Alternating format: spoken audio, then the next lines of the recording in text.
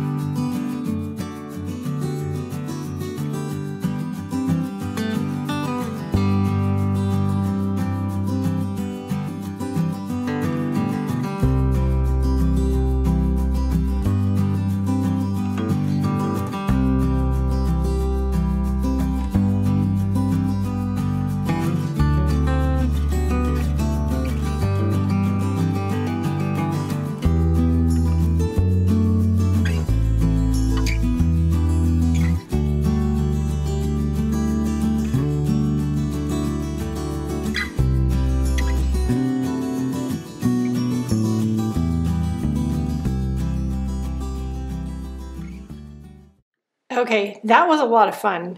At the end there, you saw that I held up to the camera a Faber-Castell brush pen. This was one in a dark gray rather than black, and this is warm gray number 274. I can see doing this again. This was a lot of fun. I really enjoyed myself, and getting the stencils on there semi-perfectly is always a challenge. You saw me touching up a few edges and corners. That being said, I love the way they turned out. I'm going to let them dry and let it go. I can see me doing this again. I hope it gives you some sort of different ideas of things you could do. This would make an interesting journal page, by the way. So that might be my next thing, is doing this on a journal page. So anyway, give it a try. See what you think. Google mid-century modern abstract art and see what pops up and what inspires you to create in your art studio or your art room or in your journal or whatever. All right, that's it for today. Don't forget to go out and do something nice for yourself because you deserve it. Check out the video description for relevant links.